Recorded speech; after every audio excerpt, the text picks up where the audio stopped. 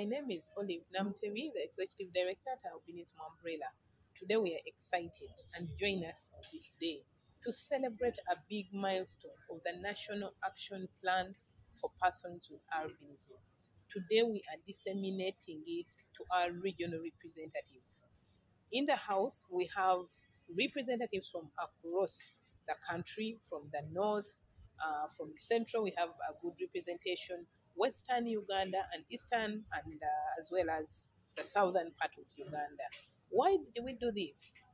This being a Bible in quotes, the National Action Plan on Albinism, having been endorsed by the Ministry of Gender, Social and Labor Development, we want to disseminate it to the people who reach beneficiaries. So we have the coordinators, we have some district councillors, we have district unions of persons with disability to come and understand this Bible on albinism. So it is an interesting time. Join us. We can't wait to see the deliberations that we'll have today. Wishing you a very nice time.